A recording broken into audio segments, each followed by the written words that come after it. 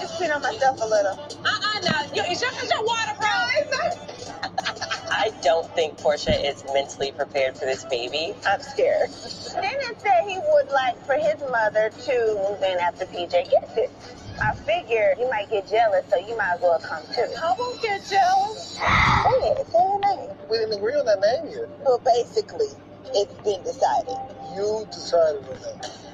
What's that? It's Tara like is in her basement. Why in the basement if you all living as a family upstairs? It's a little selfish. I want y'all to be on even playing ground. Don't push that he and I only have a fresh start if it's in a new place. It's kind of holding things from progressing forward. We get married New Year's. And have a private ceremony and get married, and then you can have a formal to-do later. We ain't have no shotgun wedding.